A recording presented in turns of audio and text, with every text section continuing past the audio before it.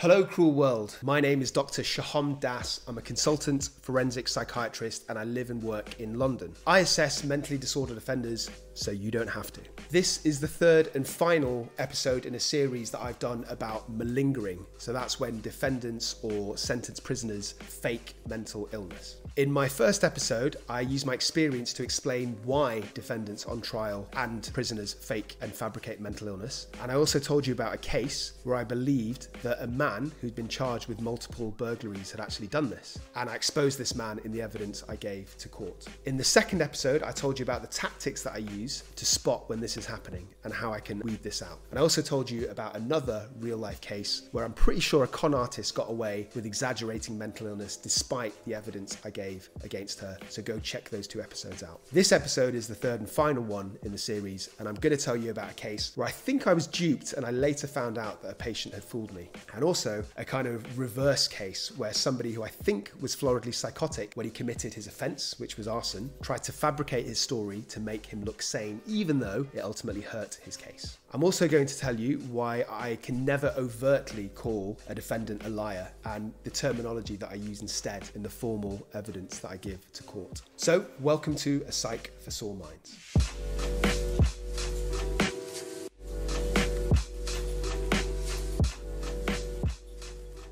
Have you got an interest in true crime? What about mental illness? Why not both? Welcome to A Psych for Sore Minds, the only YouTube channel that I'm aware of that addresses the crossroads of the two. I'm your host, Dr. Sohom Das. I'm a consultant forensic psychiatrist and I assess and rehabilitate mentally disordered offenders, or what the tabloids might call the criminally insane. And I do this in prisons and in courts and in secure psychiatric units. And I also act as an expert witness to advise judges in criminal courts across the UK. This channel that you're watching dissects a whole range of mental health topics, some of which are related to mental illness and violence, like this one, and some which are a bit more familiar, should we say, to the average person, including occasionally interviewing people who've got real life experience of dealing with serious mental illness. So there's something for everybody on this channel. Sit back and enjoy, and welcome.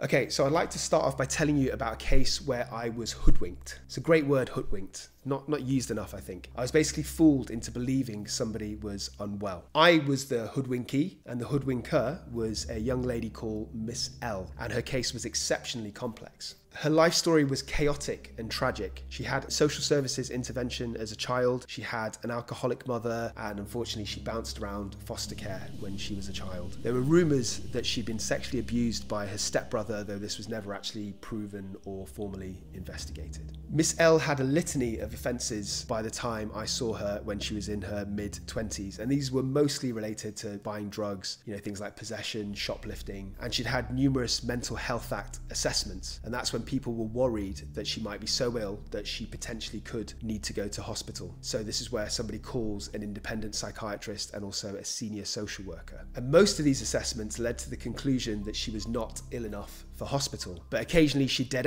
end up going to hospital, and when she did, almost every time after some observation, the psychiatrist thought that her symptoms were inconsistent, they thought that she was malingering, and she was eventually discharged. There was a lot of inconsistencies and odd behaviours over the years, so when Miss L did actually engage in psychiatric services, she wouldn't turn up for appointments on time, and when she did, she was aggressive, she was uncooperative generally. So a good example of this was I saw written in her notes during one presentation to Accident and Emergency. She was like cowering in the corner, she was agitated, she was claiming that she could hear voices and that she was seeing vampires, and she was one signature away from a junior doctor prescribing her Valium, which is diazepam, which is a sedative which gives you a buzz. But then what happened is that a more senior doctor interrupted, and this person knew Miss L's previous shenanigans, and he stopped this. And straight away, Miss L changed in her countenance. She went from being timid and scared to angry and demanding. She kicked off, she smashed the window, and then she was thrown out of A&E by a security guard. Miss L eventually got a diagnosis of unstable personality disorder, aka borderline personality disorder. I've spoken about this at length in a previous episode, go check it out. But crucially, Miss L didn't have a formal diagnosis of a psychotic mental illness. So when I saw her, I was working in a female prison and Miss L was serving yet another sentence for theft. It was a £4 bottle of wine for Morrison's, if I remember correctly. A security guard had intervened and tried to stop her, and she punched this man in the face. So even though I'm sure the security guard wanted justice, and he has every right, and you obviously can't go around just punching people, I also I felt sorry for Miss L,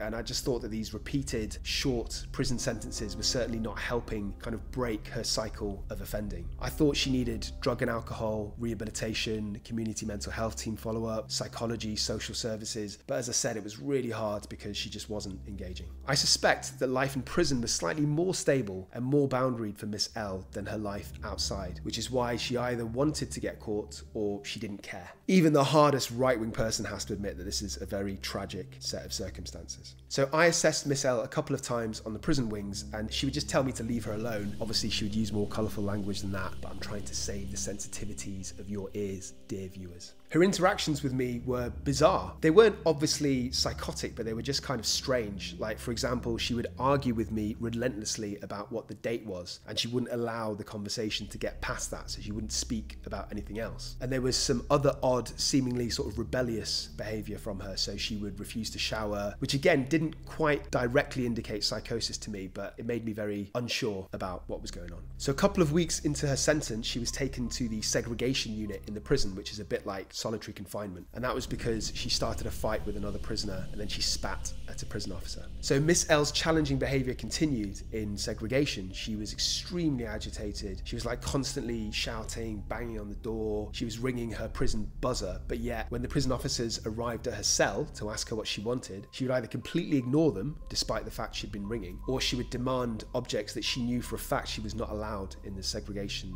unit. So her actions just generally didn't make sense. And unfortunately, over the space of a few weeks, her shouting became more frequent, she became more agitated, she was kind of animalistic and guttural in her shouting. It was really not pleasant to witness. And then she stopped showering altogether and she started throwing food around her cell. When I assessed her, she was actually on a 2-man unlock, which means that she was deemed so high risk that she had to have 2 prison officers present just to unlock her cell. And then when I saw her in these conditions, she would whisper her answers, making me sort of lean in. And I was convinced that she was at least doing this on purpose, considering that she was so loud at all other times. So I managed to move her to the healthcare unit, which is like a psychiatric ward inside the prison. And the advantage of this is that there's more nurses there, and most of the time there's visiting forensic psychiatrists like me. And this took some convincing because the prison officers wanted to punish her because of her behaviour and because she spat at one of their brethren. And then once she got to the healthcare unit, her Miss L's behaviour further deteriorated to the point that she was constantly shouting, constantly banging on the door, and she wasn't really making much sense. And remarkably, she got to the stage where she was sleeping about 1 hour a night and literally yelling and banging for 23 hours a day. She also started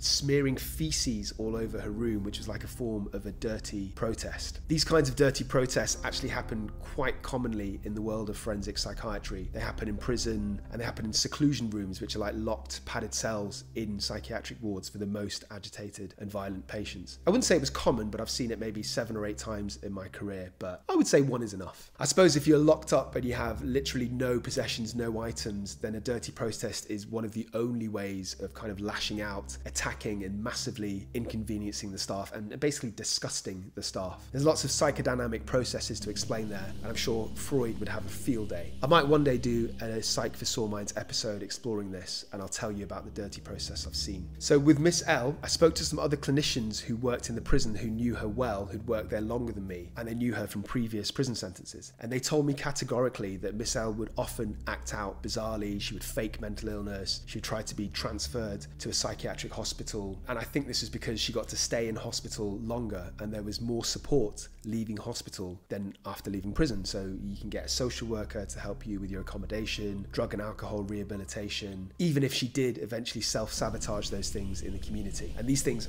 very sadly don't happen with short prison sentences because the system is so slow that things like this can't be sorted out in a few weeks. And I think that's a big problem and is an area that's lacking within our prison healthcare system, but that's a whole different episode. However, in my opinion, this didn't seem to be relevant to Miss L's presentation conversation when I saw her because she didn't seem to have an agenda. She didn't seem to want to go to hospital. When I mentioned it, she was indifferent about hospital in our conversations. Also, I prescribed her antipsychotic medication, which she did take, but she seemed indifferent to it. So for example, unfortunately, there were a couple of times where she missed a dose because of the handover of the nurses, and she didn't even mention this or complain. So it didn't feel like she had this agenda for more medication. So what was a game? If it wasn't hospital, if it wasn't medication, I just could not figure Miss L out. And then one day we were suddenly told after a court hearing that she was about to be released from prison in 2 days. And this happens fairly frequent in prison, due to charges being dropped or short sentences being given, and then the prisoner's already served some time on remand. And I was really worried about Miss L, a woman who was screaming and shouting 23 hours a day. Surely she couldn't just be let out into the community, right? I thought she was very unsafe. I thought she was vulnerable. So I spoke to my colleagues again, and again, they insisted that she would be fine when she was released. So I thought about this for a while, and against all advice of my colleagues, I arranged a Mental Health Act assessment. So an independent doctor and a senior social worker had to come out and meet Miss L on the day she was released from prison at the gates of the prison. And I realized that if I'd got this wrong, it would be kind of embarrassing, because there was a lot of strong evidence that indicated that she wasn't mentally unwell and that she was malingering, including very recent Mental Health Act assessments in the weeks before she went to prison. And everybody said she wasn't ill. So it was a big step for me to do that. So what happened? It turned out exactly what I'd been warned about would happen. So Miss L transformed into being absolutely fine on the day of her release. She apparently had a normal, appropriate conversation with the other social worker and the other doctor and told them her appropriate plans in the community. So I wasn't actually there because it happened to be one of the days that I wasn't working in the prison. I was working in a court. And this doctor and this social worker didn't say anything, but I imagine they must have been a bit frustrated and annoyed that they were called out to see this woman who apparently was fine. I have to say, I did get a gentle ribbing from my colleagues over the next few days, but I can take it. I still to this day don't really know what Miss L's motivation was. I mean, maybe she was wanting to go to hospital, but she was double bluffing me by not seeming interested when I mentioned it. So maybe the whole game was just trying to fool me. And in that case, she certainly did. But I would also argue that I didn't have to live in a small room for many weeks that was covered in my own feces on the wall. So maybe I actually won that one. I have to say, overall, it was a bit embarrassing, but I've learned to live with it.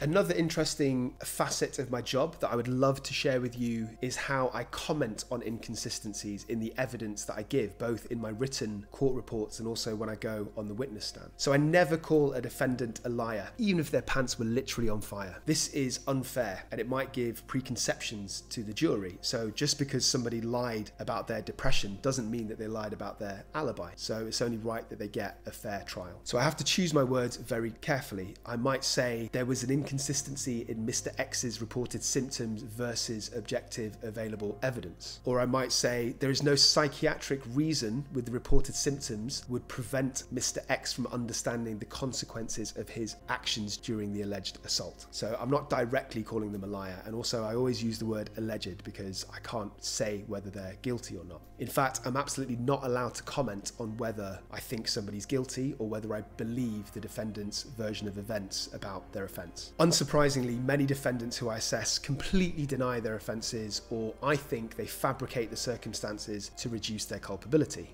Why wouldn't you? They often have an external locus of control, so see my episode about criminality on this channel if you want to learn more about that. And sometimes the stories that they give me are just unbelievable. And I don't mean unbelievable as in amazing, I mean unbelievable as in I don't believe you. So as an expert, I can't comment on this. If I did comment on what I believed or not, then I could be shredded by a judge, or I could be cross-examined very aggressively by a barrister. Or even worse, they could say that I've overstepped my boundary as an expert and my entire evidence could be called under question and thrown out. And the judge would even have a right to make a complaint against me for the General Medical Council. And I've heard of this happening. I've never seen it, or it's never happened to anybody that I personally know, but I know it's a possibility. Okay, we're going to take a break and then I'm going to tell you about a very unusual case.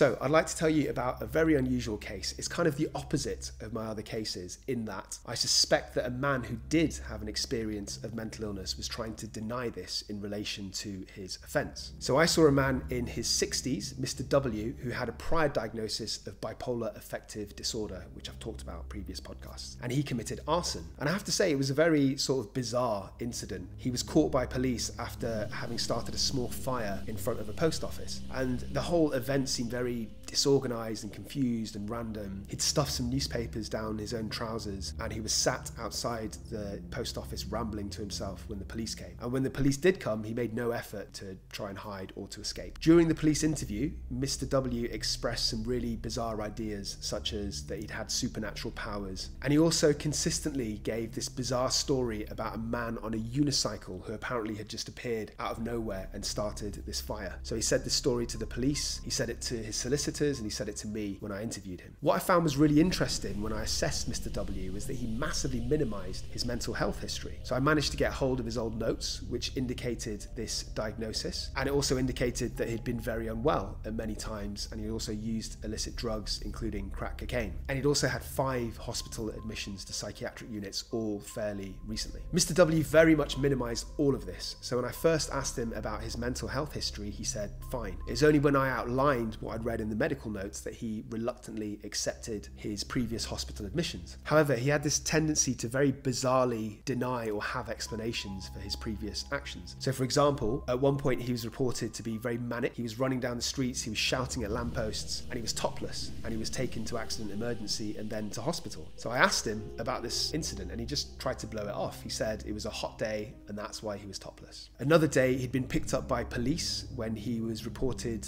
he was rambling in a park, and he was claiming that he was like the female incarnation of God. When I asked him about this, he said it was just a joke that had gotten out of hand. Mr. W was also started a fire in a bin outside a police station, and his excuse was that it was bonfire night, even though bonfire night was a couple of weeks afterwards. What's bizarre about this case is that I believe that on the balance of probabilities, there's a chance that he was actually psychotic at the time of the arson, given the odd circumstances and given his strange behaviour. However, even though I did state this in the evidence, I couldn't really make the argument that he was less criminally culpable. I couldn't state this with any confidence because I was unable to explore his thought processes at the time, which I believe that he was hiding from me, even though I wasn't 100% sure. I still don't really understand Mr. W's motivations. I mean, I suppose I could have been wrong. There could have been a random man on a unicycle, but it's highly unlikely. It could have been that he was completely insightless and genuinely doesn't remember any psychotic symptoms. But again, I'm not buying that he doesn't remember any of it. I suppose another explanation could be that he was so scared of returning to psychiatric hospital that he would rather just lie and go to prison. Although in my opinion, it would have been a better environment from him considering he was acutely unwell. And also, he wouldn't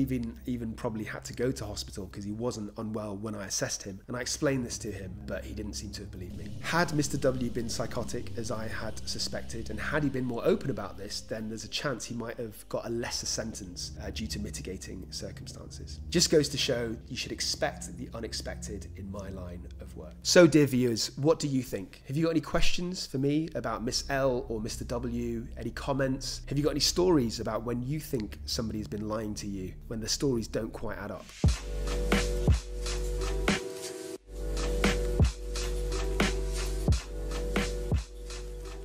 So for my next episode of A Psych for Sore Minds, I'm actually not really sure what it's going to be about. I've got lots of videos planned and I'm not sure what to do next. But if you want to find out, you should subscribe to our YouTube channel. I'd really like you to subscribe. Not only does it help me out immeasurably, but it actually reduces air pollution. And I'd love some more comments and questions, so please get in touch. I'm happy to answer any questions that you have or enter any discussions about any mental health issues. Follow us on Instagram, please. Like our Facebook page and submit episode ideas or questions at our email address, which is psychforsoreminds@gmail.com. Until next time, stay euthymic homies, and remember, I love you.